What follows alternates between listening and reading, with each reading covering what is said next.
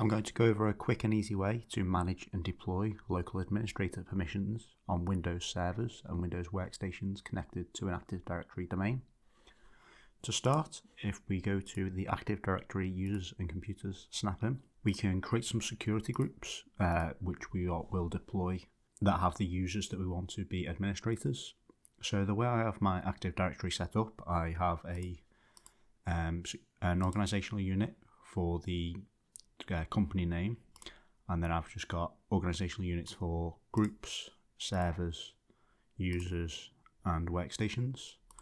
So within groups I will just create a new organizational unit called server administration,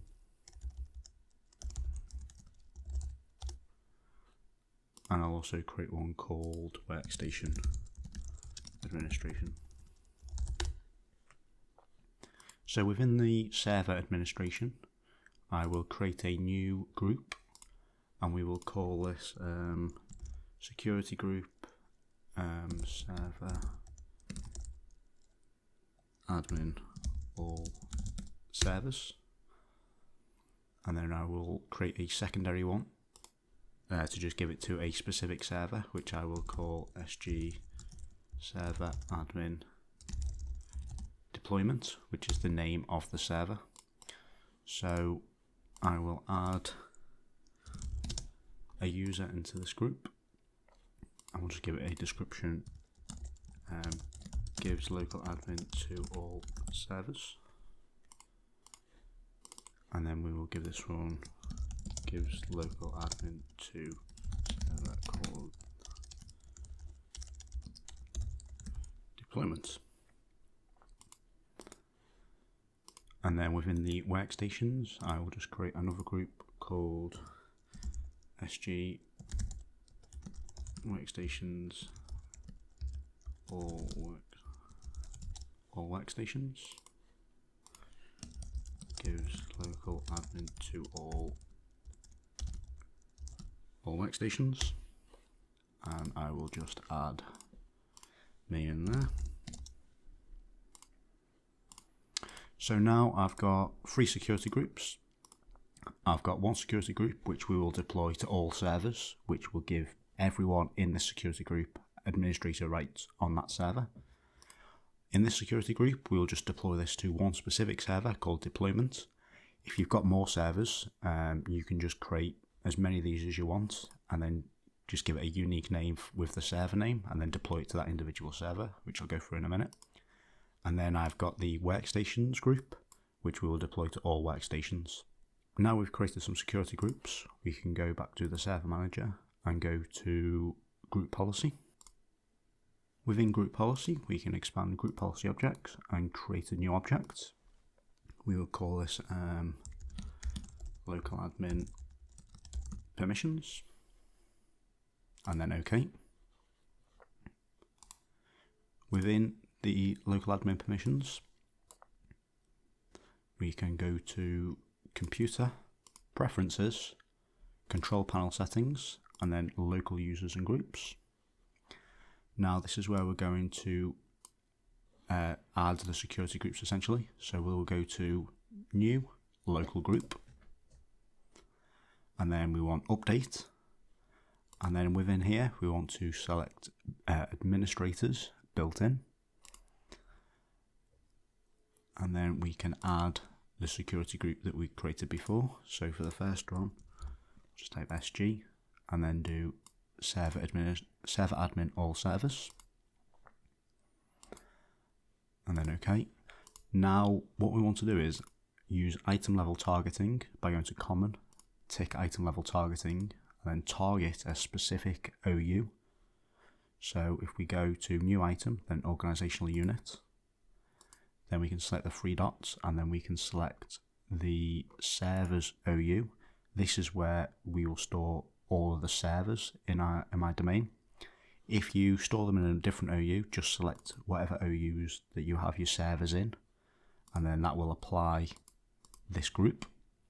So we can apply and then OK. And then what we'll do is just right click and rename it. Call this all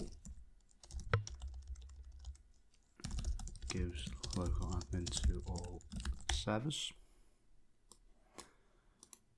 Now we'll do new, and we'll do the same thing for the workstation. So we'll do update, group name, administrators built in, add, select the three dots, SG, and then we'll select SG workstations, admin all workstations.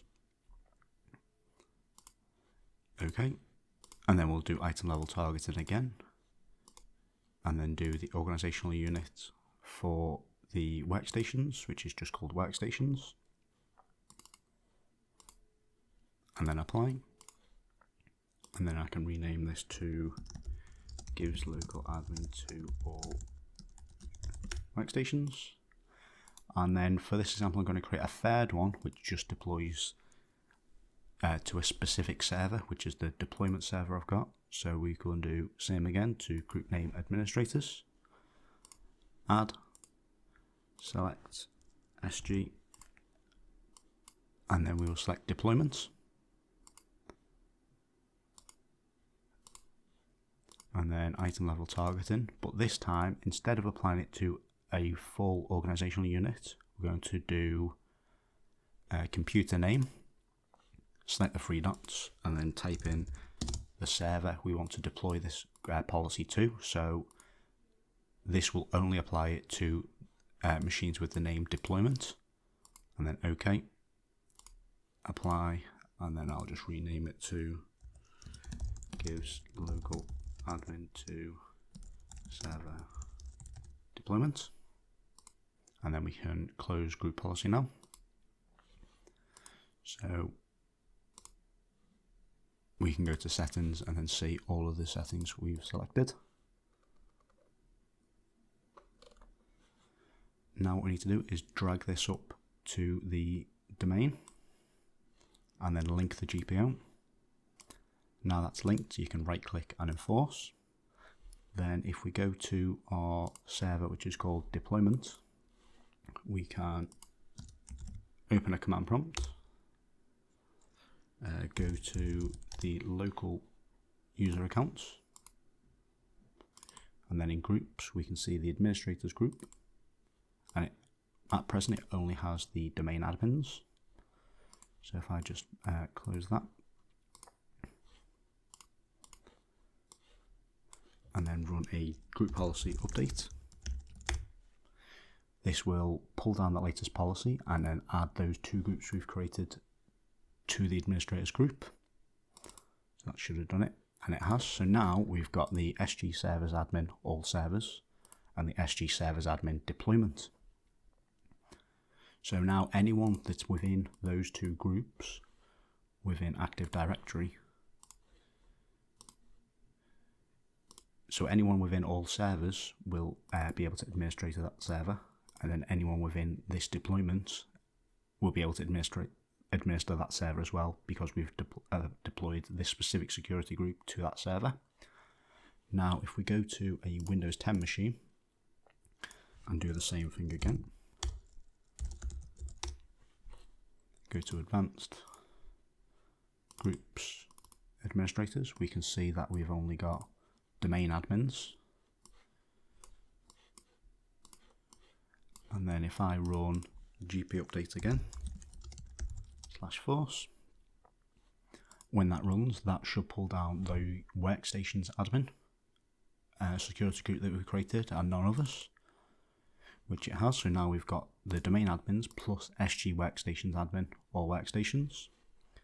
So that has deployed this security group to all of the workstations within this workstations organizational unit into the administrators. The reason you'd probably want to do it this way is if you didn't deploy this group and you want to be able to administer this a workstation, you would have to give them domain admin, which would give them basically full rights across the entire Active Directory domain, which is not really ideal for someone be on essentially the help desk to log in and do administrative work on a PC. So that's a really easy and quick way to deploy local admin to servers and PCs. Now To add people, say if you've got a new starter and you want to give someone access to the server, you can just add them to this group, and within a few minutes they'll be able to log in to all the servers. Or you can just add them to specific servers. Now if you have got more servers, you just replicate this deployment group and then call it with whatever server name you want at the end.